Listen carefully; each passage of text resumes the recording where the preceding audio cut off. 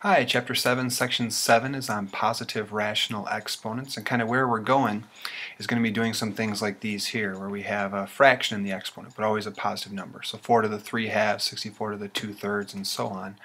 As we do these, don't want you to get in the habit of always using a calculator, because then sometimes if we have variables to fractional exponents, you can't do that.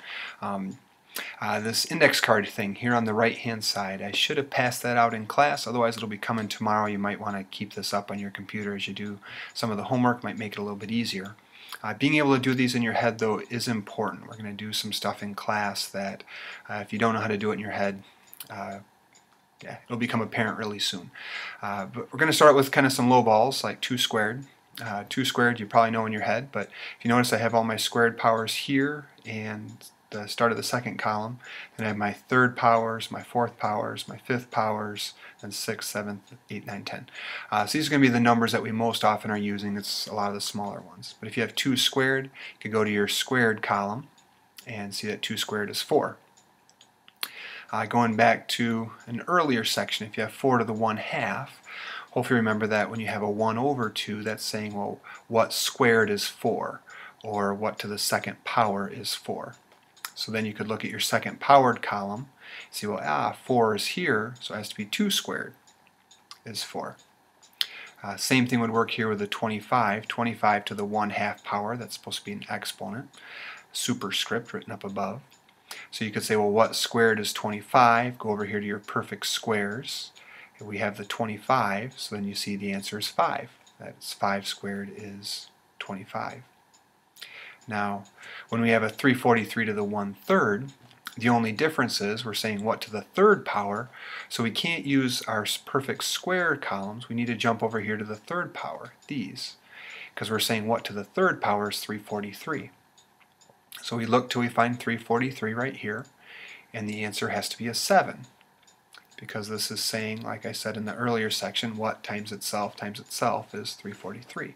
So 7 to the third is 343. This one here, now we have it in 2 steps. So we're saying inside the parentheses, what squared is 9?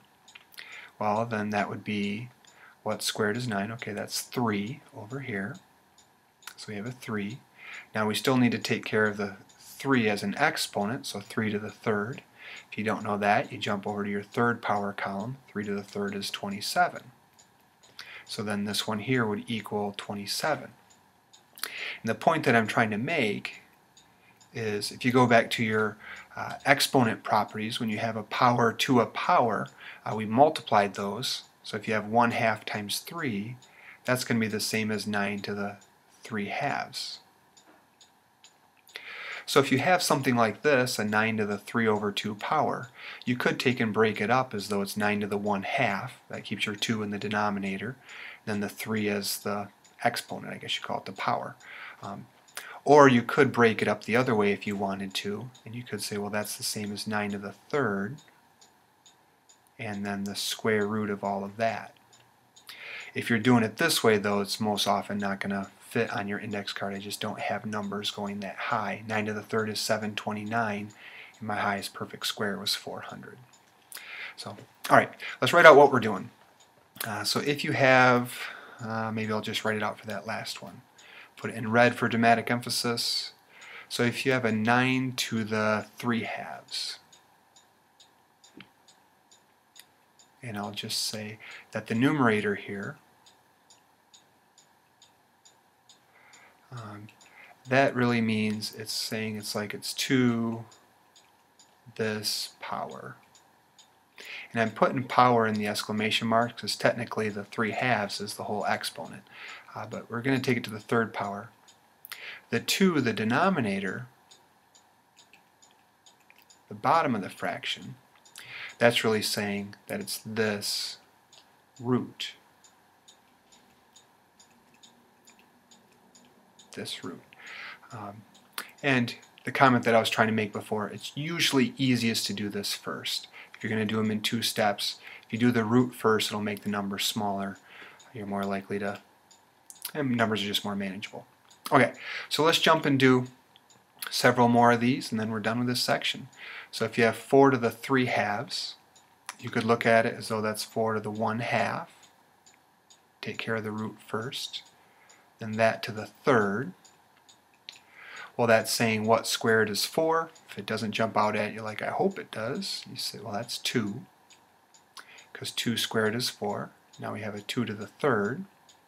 So we jump over to our third power column, and 2 to the third is 8. So that one there then is going to be 8. All right, let's do another one. So next I have 64 to the 2/3. Well, you could say that's the same as 64 to the 1/3. Then that's going to be squared. Since we're doing the cubed root first, the third root, we jump over here to our third power column. We say, well, what to the third is 64, and that's going to be a 4. So then we have a 4 squared. And if you don't know that one, then you fly over to your squared column, perfect squares. You see 4 squared is 16. The next one, 81 to the 3/2. You could do the 2 first, so 81 to the 1/2. And that to the third power. So what squared is 81? Jump over here and you see that it's a 9. So that takes care of everything inside the parentheses. We're just left with a 9 to the third. So now I go over to my third power column. 9 to the third is 729. And takes care of that one. The next one, 343. So 343 to the 2/3. So 343, that'd be, let's do the root first. So 343 to the 1/3, then we'll square that one. So 343 to the 1/3. So look in our third power column, we find it right there. So that's a 7. Then we still have the square of the 7. So 7 squared is 49. So final answer, 49. The next one, 1296 to the 2/4. We'll do the fourth root first, and then we'll square it. So now we have to jump over to the far right on the index card. We're saying what to the 4th power, so we're here in our 4th power column, is 1296, and that's 6.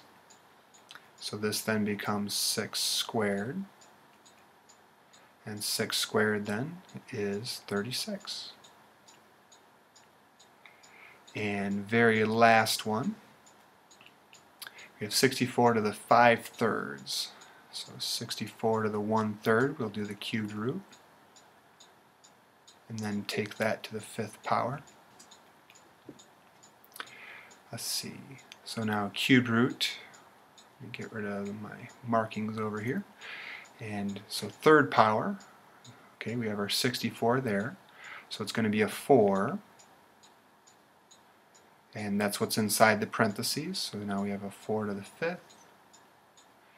And down here in the lower right, we have our 5th powers. So that's 1024. All right, one final thing I wanted to make a comment about. As I went through and did these problems, I did them either in blue or green.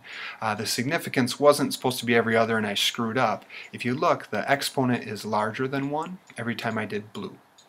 So here we started with 4, ended with an 8, started with 81, ended with 729, started with 64, ended with 1024. So the point I'm trying to make there is we could say, let's jump to a different color, when exponents are, I'll do my little colon, greater than 1, why not? I'll stick with the blue. Why not? Stick with the blue. When exponents are greater than 1, comma, the answer is larger than the base.